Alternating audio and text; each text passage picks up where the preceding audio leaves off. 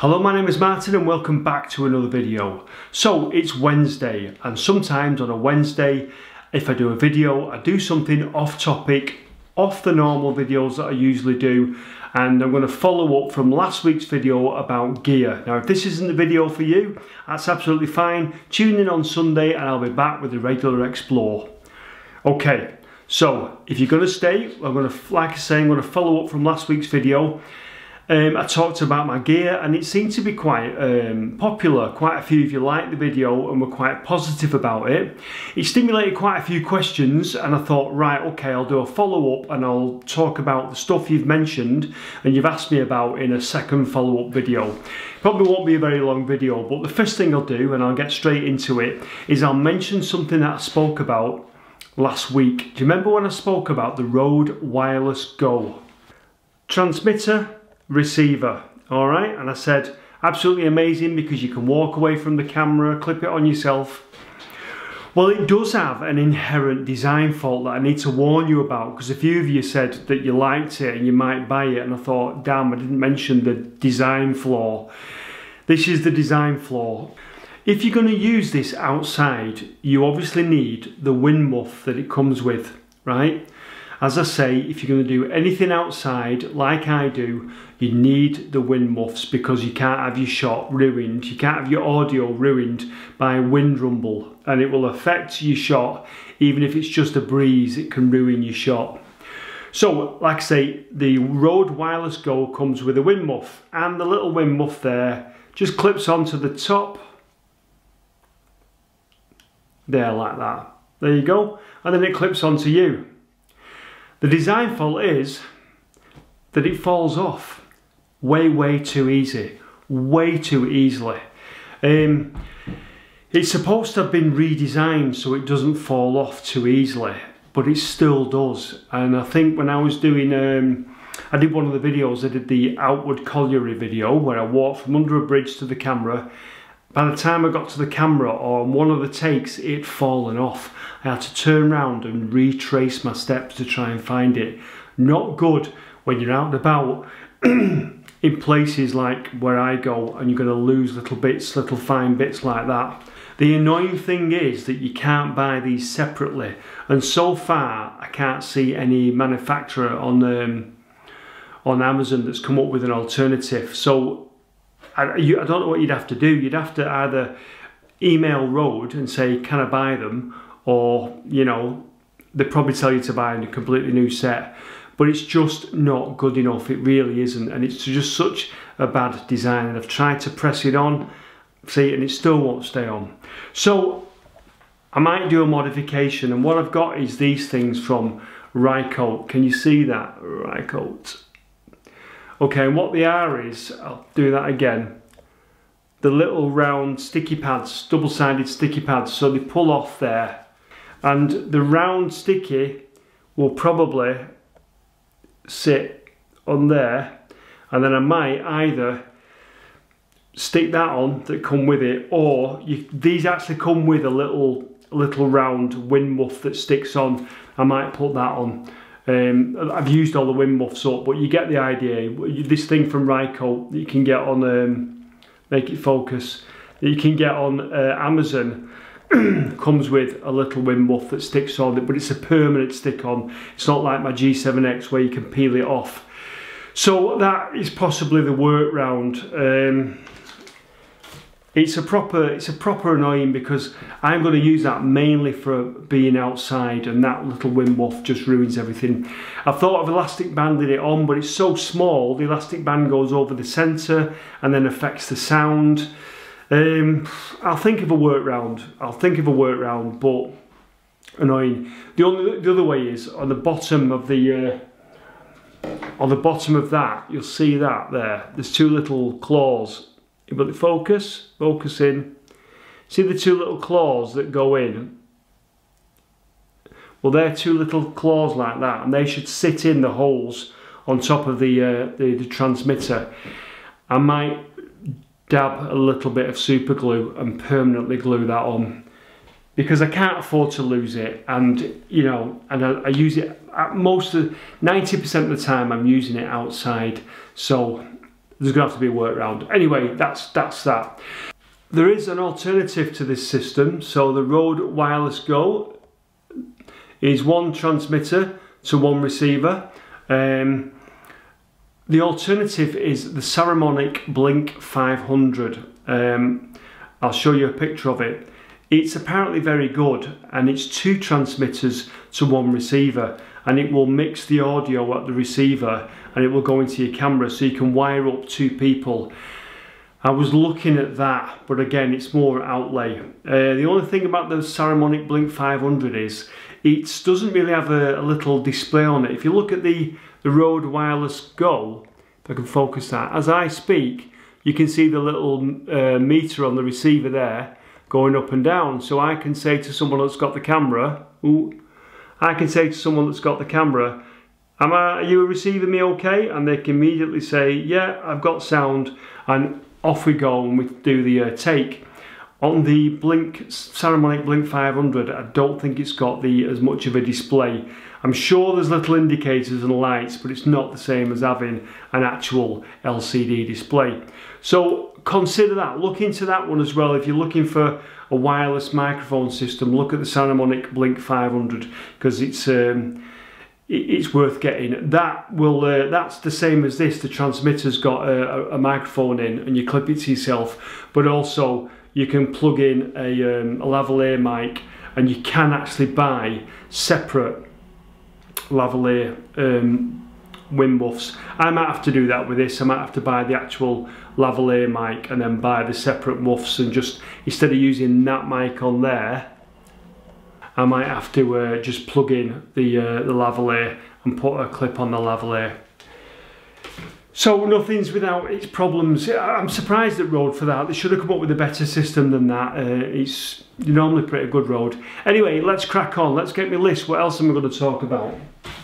So the next thing I was going to talk about briefly was 4K versus HD. I film in HD. I know a couple of people that film in 4K, and one of the problems with filming in 4K is the file sizes are massive file sizes, and it's slow sometimes to render on your computer in your editing software. I use HD. I can't honestly see why you wouldn't want to just film in HD at the moment. 4K is great, but by the time YouTube have took it, compressed it down, can you notice the difference? I don't know. And for all the extra processing power and time it takes to upload, to render on the editing software and upload in 4K, I don't know that it's worth it. Now you could argue that maybe by the time, if you're filming a higher spec, by the time YouTube took it and compressed it down, you've still got a decent picture because you've initially started out with good spec. But I don't think my videos in HD lack anything, to be honest with you. But yeah, 4K HD. If you feel that I should be filming in 4K, then by all means let me know, but I am probably not going to film in 4K because of the extra processing power. The file sizes are massive, and just to upload it, it takes a lot longer. And there's times at the minute where I'm uploading on the day that the video is due to go out, sometimes 2 hours before it's due to go out, because I've been working on it on the Sunday on the very day. So let me know about that, and let me know what you think about 4K versus HD. Right, so sound wise now I'm using the Rode Wireless Go. So I just, for that initial clip, because I wanted to show it to you, I wasn't using it. I don't know if the sound's changed. If you think it's better, I'll find out in the edit anyway. Right, so the next thing I want to talk to you about is this thing here that was on the desk last week that I actually never got round to talking about. Voiceovers. So I'll have to aim this as if you're a budding YouTuber and you're going to do something similar, you know, maybe do voiceovers yourself or do a YouTube channel. So this, if you're going to do voiceovers, you usually in your editing software, it should allow you to click an option where you can do a voiceover. You could use the onboard microphone on the laptop. Not a good idea. Like cameras, these microphones are quite often an afterthought and are not very good. What you want when you do a voiceover is a really nice, warm, rich, bit of bass in your voice sound. I use this. This is the Blue Yeti, available on Amazon. It's a USB microphone, comes like that. There's various modes on the back. You can switch it to be, you can alter the gain, you can switch it to just pick up from the front or from around it, various settings. I just use it to pick up from the front. So obviously it comes with a lead, I've not shown you that, and that plugs into your laptop via USB, and you can just do your voiceover. If we look at the house here, it was in the state of semi-disrepair. However, looking forward, we can see now it's completely been razed to the ground. I never do a voiceover in here, although I film in here, I never do a voiceover in here because there's too many hard surfaces in this room. I've had to put a bit of a rug down in here and cover some of the hard surfaces. It seems to be all right with this microphone. It seems to not be too bad, but voiceover wise, not very good. I have seen YouTubers doing voiceovers under a quilt in bed. So they'll actually get in bed, or they'll bring the quilt downstairs, put the quilt over them and do the voiceover, because the quilt absorbs all the sound and you get this kind of like nice, smooth, rich sort of voiceover. So here's a tip for you.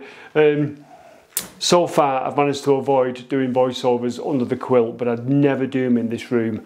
I usually do them downstairs on the settee. There you go, that's voiceovers. The Blue Yeti, there's variations of it. If you look on Amazon, you can get the type I've just shown you, and I think there's cheaper types, and there's a variety. Or you can you don't have to get a Blue Yeti. There's various microphones. You just type in on Amazon USB microphone.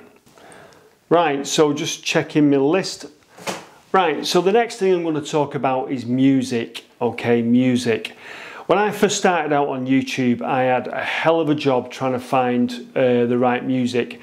I think music's important. I think it can make your video better.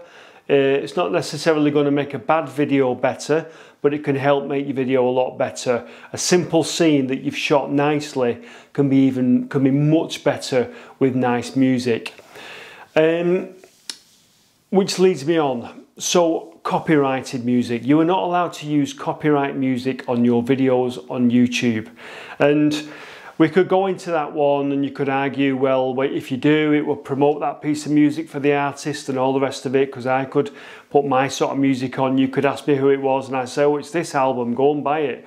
And you might do that, but we won't go into that one. Let's just deal with the reality. You're not allowed to use copyright music. I know that you can type in your favourite artist's music and get it on YouTube. I don't know how that works. Those people won't be making any advertising revenue from that, because some of those, if you typed in, for example, The Cure of Forest, right, something that I might listen to, they can sometimes have hundreds of thousands of views. Now, that person that uploaded that won't be making any advertising revenue because it will have been demonetized, because it's not their music to use. They probably had a copyright warning off YouTube, and it's just been left like that. I would love to use some great music that I'm into from bands that I like on my videos, but what would happen is I would keep getting copyright warnings, then I'd get a copyright strike, then I'd get 3 copyright strikes and the channel will be taken down. So I can't use copyrighted music. Whenever you do see a YouTube channel that's doing something that you might be interested in and they're using copyrighted music, I immediately don't take them seriously. I cannot take that channel seriously. I told you, I have a bit of attitude and opinion in these videos on Wednesday nights, so you'll have to just forgive me. But yeah, if you was to upload a video, some Explore, a railway line, and you put on some music, say from another band I like, New Order or something like that, Joy Division, I wouldn't take you seriously. I would just, because I know you're going to get a copyright claim, and they know that if you keep doing that, you're going to get copyright strikes and your channel will be taken down. So what's the point of me getting into your channel when it's going to disappear soon because you're using copyrighted music? And people that do that, it's effort to find non-copyright music. It is an effort. And I think if you can put that effort in and find a nice piece of music that you're allowed to use, I think that means that you care, and you care about the video and you want it to stay up. Right, that said, so where do I get my music from? Well, like I say, initially in the early days, I proper struggled, and there is a YouTube library of music, quite an extensive library. If you've got a channel, you go into Creator Studio, and there's I can't remember how you get to it now, but there's a library of music you can use. The thing about the YouTube music is, it's never quite right. There's a couple of them that are good, that are quite atmospheric, but it's never quite what you want. And I'd like to think I've got quite good taste in music. Who hasn't? We all have good taste in music, don't we? But it's never quite right for me, the YouTube library. Some of it's a bit cheesy, some of it's it's almost right, but it's just not quite. So what I started to do was, you can look at these websites where you can get music, and there was a couple of them that I looked at. Can't remember what one of them was called. Anyway, you have to buy each piece, and you have to say what you're using it for, YouTube, and they'll charge you a certain rate, and depending on the size of your channel, they charge you a certain rate. Back then, I was getting it for about I think 20 odd quid I paid for a piece of music once, because I loved it so much. It wasn't worth it, and it was completely unsustainable. I'm going back 4 years ago now, but I remember loving this piece of music and going, bloody hell, bugger it, I'll buy it. And I used this piece of music. But what it did for me was, it made me realise that this piece that I'd got was so brilliant and transformed the video so much. I thought it's worth investing in that piece, in good music. So I had a go at making my own, as you know, back in the early days. Some of it worked, some of it didn't. It was a bit amateurish. I've actually had comments of people saying that I liked it when you did your own music, and it's like, yeah, but it was too much, because I don't have time now to do the music as well, and sometimes I'd want to achieve a particular type of atmospheric, and because of my lack of knowledge of music, I could never actually quite do what I wanted, what I set out to do. So luckily I met Dean, and he started doing some of the music for me. Dean, Sensory Triggered. If you check him out on Facebook, he's got his own Facebook page with all the singer-songwriter stuff that he does, and some of the strange music he does, some of the soundtracks he does, which is always, like I say, something strange and atmospheric, he does for me on the videos. He doesn't do all the music on the videos, because there is a website that I use where, rather than pay for each individual piece of music, you pay a subscription, and then you can basically use it for whatever you want. It's an amazing website. It's called Artlist. I'll put a link here. But it's a subscription, and I think it don't matter if you like ITV or BBC. I think if you pay their subscription, you can just use it for whatever you want. So I can use a piece of music, and I can use it over and over and over again in videos. It's fantastic, because it's good music, and you've not got that worry of copyright. And like I say, the other website I use, you could use it once for one video. On Artlist, you can use it multiple times in multiple videos. So once I've downloaded it, I don't know how it works. They seem to know my channel. They know when I upload it, it doesn't stimulate a claim. So yeah, I use a website now. I've got Dean, and sometimes I will occasionally use the YouTube Studio for music.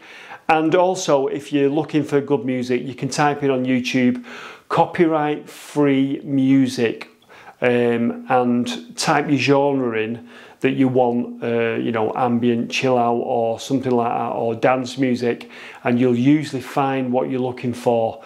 You can't automatically download it off YouTube. You might have to go through a few links to get to the actual file, and then even then they want you to credit them in the description of your video, and it is important that you credit them in the description of your video. So there you go, short piece about music and the problems with music and the music that I use. And the other thing on that as well, quite often people, they might like the music I use in the video, and they'll say to me, what's that piece of music, where can I find it? And it sounds like I'm being awkward, but I just say, it's off a website I use, and quite often this stuff isn't available anywhere else. A couple of the tracks that I've used, you'll get an artist and a name of the song. You put it in Google and you can't find it anywhere at all. It's like they've obviously got exclusive rights to that artist's music or that particular track. So there you go, music and the problems with music. Let's crack on and move on to the next subject. Right, so I've just made myself a brew. Let's consult the list and see what's next. Drones. Yeah, you said want you to talk about drones, Martin, and so I've put it on my list. Right, so drones. I've had 3 drones while I've been on YouTube. The very first drone that I bought was a Phantom 3. The video that I first made with it is there way back on my channel somewhere back in, I bet it was 2016 or something like that. Anyway, the Phantom 3. I was in Heaton Park with it in Manchester, and suddenly it decided to fly off on its own. Talking to someone about it, and they said, oh yeah, my Phantom 3 does fly off sometimes. I went, fly offs? You serious? This thing can fly off on its own? Yeah, it's just a signal problem. No, not having that. I can't have a drone that doesn't behave itself. So the Phantom 3, lost all faith in it, and I sold it. It was a good little drone, to be honest with you, but I lost faith in it and sold it. So there was a gap. I've made a little bit of money back off my Phantom 3, and I decided to buy the DJI Mavic Pro. Great drone, absolutely brilliant drone. And that was the one on the 25th of February 2018. I splashed down into the River Irwell, and it's still down there to this day as we speak. And we had a bit of a laugh about that, didn't we? And we made a video about telling you about it, and I made a video about going to trying to get it out with the magnet, which was a complete failure. Anyway, that was the one that I lost. I then waited a while. I then just thought, expensive, and I can't afford to ditch another one into the river. So I think I waited, debated, saved up, and eventually in March of 2019, last year, I bought another Mavic Pro drone. I think it was a Mavic Pro Platinum. They were coming towards the end of that Mark 1 Mavic Pro drone at the time, so there was only the Platinums left. And the Platinums, I think, were just a little bit quieter. They were just like a slightly deluxe version to the original one that I had, or the other one that I had. So I brought a Mavic Pro, and it was great, and we did Cadishead Viaduct with it, we did Victoria Mill, we filmed the chimney and everything. Brilliant, great to have a drone back again. And guess what? In about November of last year, that drone got nicked. I have no luck with drones whatsoever, do I? So I think I didn't mention it at the time, but to cut a long story short, I went to a very rough area in Manchester to film something. There was some old railway viaduct. It was just overgrown on the top, but I thought I'd get some drone footage of it because somebody had said it might be being pulled down. So I got my drone footage and then made the crucial mistake. Like I say, it was a rough area. There were people, there was houses around. I put the drone into the car and went off to film the railway viaduct, take some photos and film it. Got back to the car, window's gone, somebody's gone in, took the drone, and believe it or not, they took me waders as well. I didn't notice till a week later that my waders had gone, but they just took out whatever they could. They knew the drone was there, they'd seen me with the drone, so the drone went and my waders went. So I felt very stupid and very embarrassed because I just thought, why did I not just put the drone away and drive away, knowing the area that it was? So foolish me. It's all sorted, the car's fixed, they've smashed the car window, it's all sorted, it's all done with, it's over with now, the drone's gone. So I'm droneless again, I'm droneless again, and I have no luck with drones. So what I've been doing is, Ginger Mark did some drone footage for me, Connor did some drone footage for me, God bless him, Curbex UK. Lewis, Ringway Manchester, did some drone footage for me, and a guy called John, the Mank drone guy, did some footage for me. Will I buy another drone? I don't know. I'm at that stage again where I'm umming and ahhing and don't know what to do. If I do, the plan is to either go in very cheap or there's a very expensive one that I want. You could argue that I shouldn't be buying an expensive one, but I'll tell you, the cheap one is the Mavic Mini. So if you look up the Mavic Mini, it's about £349. It's the cheapest one they do. I've seen it in action. It's a great little drone.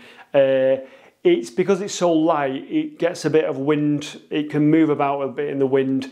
And we went to a particular place with the Manc drone guy recently, and it didn't go very far. It only was about 800 meters away, and it started losing signal.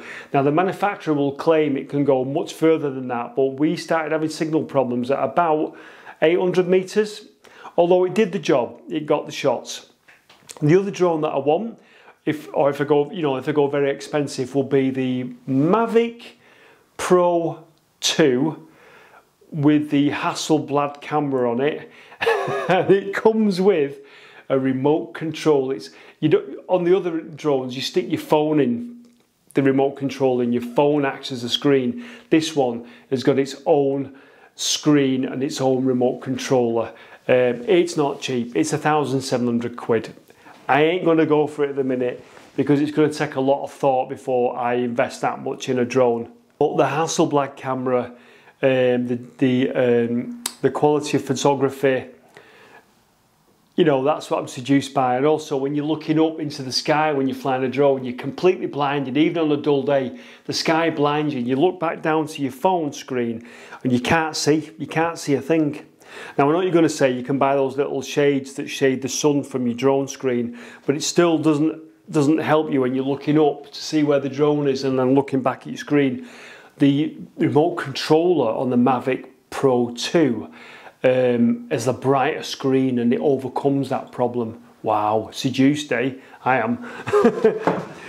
But like I say, at the minute, that's to go on hold, and I might try and continue to use the services of my good friends for drone footage.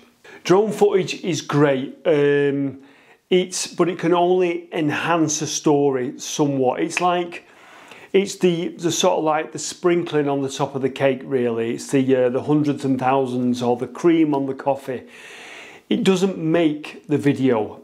What story makes the video? A good story makes the video. If you can throw in drone footage, you might be able to illustrate a point on a chimney or something, or you might just be able to throw in some nice shots, aerial view. But you can't, I don't think you can just show all drone footage and think that it's going to go, there has to be a story, and drone footage has to enhance that story. I think that's the case with drone footage, but it's you can't beat it. Aerial footage, it's amazing, isn't it? And particularly when you're looking at a building or something like that. Quality of shots. So in the past, I have hated myself. I've watched myself videoing and been so annoyed at myself because I've watched my footage back. Imagine that's the camera, and it's just literally like that all over the place. And you can't follow it, and you're following it like that. Oh my God, can't follow that. It's all over the place. I've had to learn to try and get more still shots and do cinematic pans if you can to show a room, rather than go, oh, look up there, look at that, look at this. Because for you to watch back, it's awful.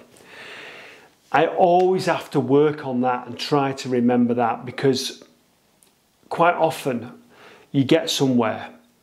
Let's say you get into an old factory or something like that.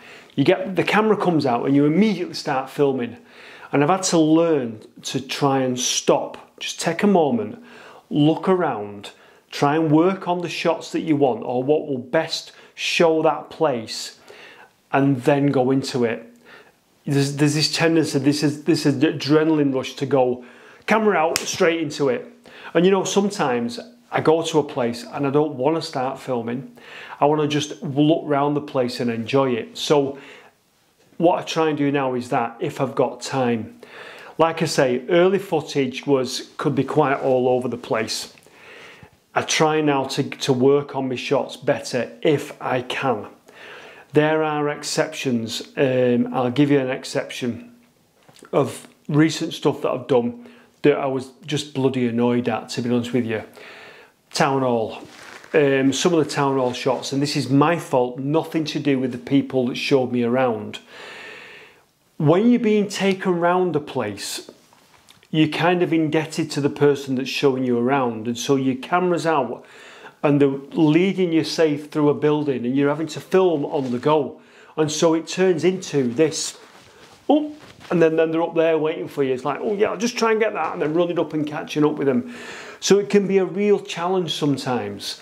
And some of the best places this has happened in, Williamson Tunnels, Town Hall, where else did we, another building that I went in, the Refuge building, where you're being shown round and you kind of like, you know, really what you would want is to be shown round and then work it all out and then go around again and film it. But you're very much aware that the person, your host, is stood there waiting for you to get those shots. So it can be a challenge sometimes. It really can be a challenge. But I'm working on it. I'm trying to work on that, trying to get those more, because you have to just establish where you are, don't you? Like I say, I've seen other YouTubers do it and camera work is all over the place. I can't call them because I've done similar, but it is unwatchable. So all the time I'm always trying to work on those better shots if I can, if I've got the luxury of being able to indulge myself. That's it. I just thought I'd follow up. If there's anything else you want me to talk about, I will do. I know some of you mentioned editing. I would probably have to run through an edit or something, a quick edit, and do it with my screen capture software and voice over as I'm doing it and just show you what I do. And also I use one type of editing software, so I'd have to show you that and then probably try and recommend some other alternatives for you. So anything else you want me to talk about, I will do. I'll do a follow-up if need be. If not, we'll leave it there now for this one, and I'll probably think of a completely different subject to do on a Wednesday evening. Not necessarily going to be every Wednesday, but whenever I can, I'll do a Wednesday evening off-topic video. There you go. I feel that we've cracked on through it. I feel that I've addressed some of the things you mentioned from last week. Thank you everyone for supporting me. Thank you everyone on the who joined the channel for supporting me. Thank you to all the people who support me through PayPal. I have seen, I don't want to put your names up because I want to respect your privacy, but people have donated to me through the PayPal button. Thank you very much for that. Thank you very much for watching and enjoying this video, this alternative video. I'll see you at the weekend with another Explore. Thank you, thanks very much, and I'll see you at the weekend. Bye for now.